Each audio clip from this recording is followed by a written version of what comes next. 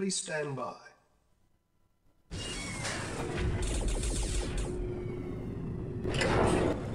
Right, we're here with another Red Alert video. This is one of the Mega Maps, the Mega X Maps 3 versus 3. It's a random one, this. I was coming with all the intentions of tonight playing a regular map, but I seen someone had one of the Mega Maps going, and I just had a little pop up my head in just to see who was playing, and I noticed super weapons were on, and I couldn't pass up a chance to play super weapons with the allies for the Chrono. So that's just me letting Professor know that I'm X-Jinx, so he doesn't think I'm some noob.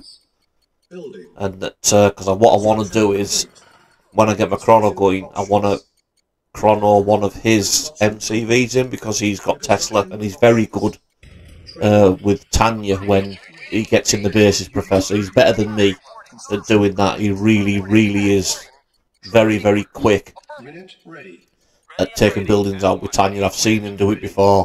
So for me, it's better for me to just get the Chrono up and running than Chrono him in and let him do the work.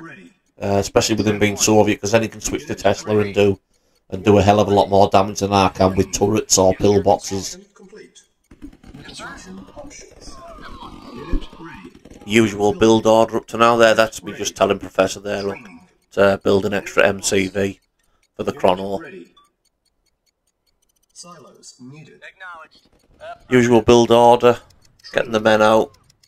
I think the cock up here, I run out of funds a little bit here. I should have built a couple more ore refineries than I do, but not to worry. And I think I forget to direct my second harvester as well. And I think that's why I run out of money. Unit ready. Training. Construction complete.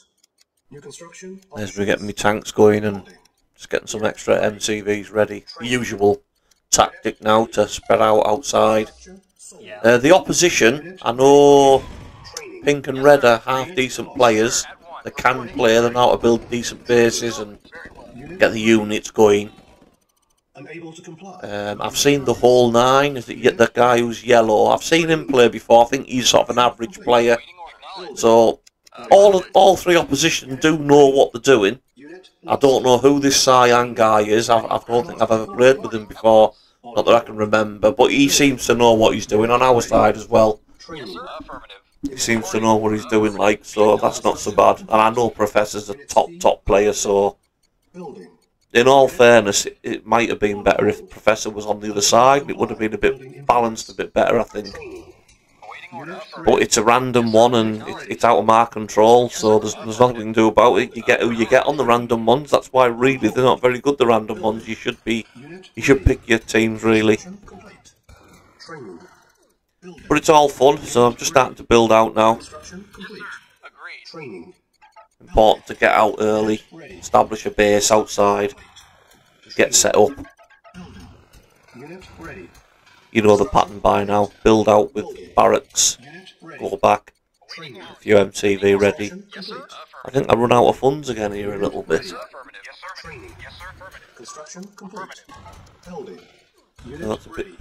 That's a bit of a mistake on my part here, running out of money, but like I say, it is what it is. It's not the end of the world. You just build some more ore refineries. The money soon starts coming in on these mega maps. Once you build a few more ore refineries, it doesn't take long to start getting the funds back in. Make sure I'm topped up on power, because I know I'm going to be building me GPS soon, my tech centre. I want to get that going. I should have got it going a little bit earlier than I did, to be honest. I was just sort of on autopilot getting the war factories and the MCVs out, and I suddenly thought, oh shit, I'm allies, I need to get the tech centre and the chronosphere on the go. But not to worry, they're charging now, it won't take too long. You can see Pink's built out in the opposition. Looks like Yellow has as well, and no doubt Red probably has. We haven't done the best scouting on this game, to be fair. We should have opened the map up a little bit more than we have. But with me being allies and the super weapons on, it won't be long. We'll have full map vision anyway. We can start torturing them with heli and stuff like that. That's the good thing about the allies. Is once you get that map vision, if you build a heli, you can just start taking their MCVs out, targeting their ore, things like that. Put a few gap generators down just to block their vision. Construction complete. Unit ready. Couple of turrets down there. Turrets are pretty useless, like, but it's better than nothing. Just expanding the base out now. Unit ready. Building. Just basically trying to cut off that area so they can't build up and come round the back of me. That's what she said. Training. Building. So, it's me just building back towards me Unit ready. main base now. Training. Just trying to build that Building. line across to cut their path off. Unable to comply. Building in Make sure I've got plenty of power. Unable to comply. Building in progress. Training. Me just topping me heli up now, a few more helipads. I think I'll probably, no doubt knowing me, I'll be going up to 10 again. Unit ready. Construction complete. Primary Just to get the speed back up. unit ready. Training. It's time to go on the attack. My teammates have been attacking for a couple of minutes now. There's Pink trying to get an MCV. That's what I was on about. It's important to block that, see. He's just hit a wall of tanks and buildings. He's probably thinking, what the hell's going on here? Now it's time to attack.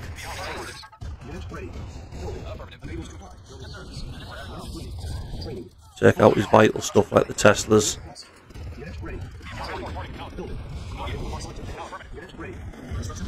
While me heli build up. Won't be long now for Chrono. We see they're saying nearly. Just checked. Chrono's nearly done. GPS isn't far behind. And I do a little replay as well. When I Chrono Professor over, what I do is I've downloaded the replay, and I'll show you the replay of like the destruction he does in their base. And you can like see firsthand what he does, and then I'll go back to the in-game view, just so you can get a better idea of what happened when he got in. There's me saying Chrono ready, GPS soon.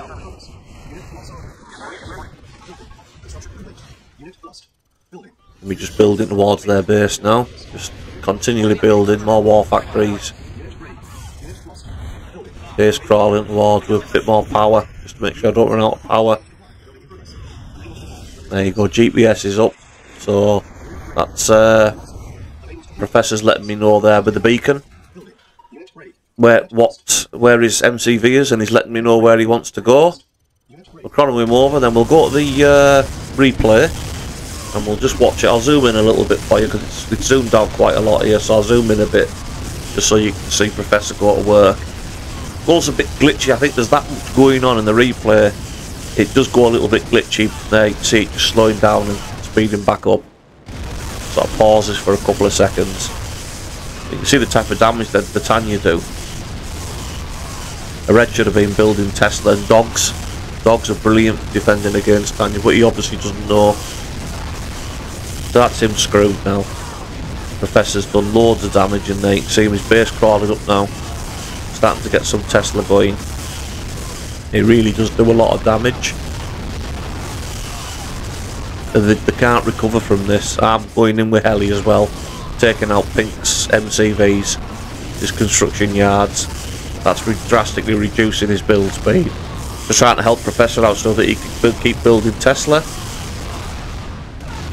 Well, he did. I think he just say in game he was suffering from lag, but kind of the damage he's done anyway. Once he got in, I think the lag stopped him building. So they do eventually get him out because of the lag, but the damage is done. Yeah, we'll go back to the in-game view now. That was me just chronoing him across. I'll just show you like my view, what I was doing in the time that Professor was destroying them from the inside. I'm working on the outside. Obviously Cyan is as well, let's not forget Cyan.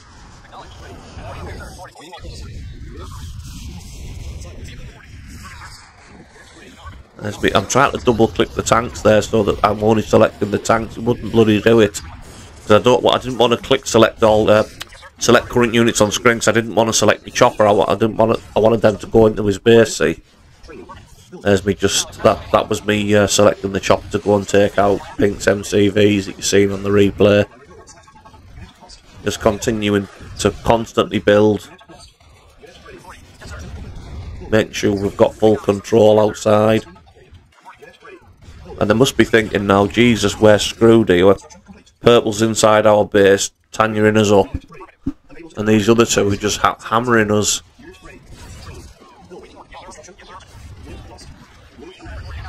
Just continuing to take out pink, take out yellow's buildings, continuing to build at the same time. So important in these games to not just focus on one area. You've got to use multiple groups of tanks and heli and just attack all at the same time. Different buildings, you know. You've really got to pick different targets constantly. You can't just select all your units onto one building. It's just not a very good tactic to do that. And you soon get used to it. I think now I just decide, well, I might as well just start sending. The base is just wide open. I just start sending units, and I'm wanting these tanks now to move out the way, but the bloody things won't move. There, you can see them sitting there, looks so laggy, but I think the job is done now. I'm like, oh yes, he's done the job. So I'm trying to move these tanks out the way now so I can build in. They were just stuck there forever. That's the thing about these mega maps. They get stuck on that little corner and your units will just stay there and you can't build in. Pink's still trying to put up a, you know, half decent fight. He's built mammoths. They're useless on these mammoths. It's pointless even building mammoths. They're just too slow and they don't do enough damage for the time it takes to build them and how slow they are. They're just a complete waste of time.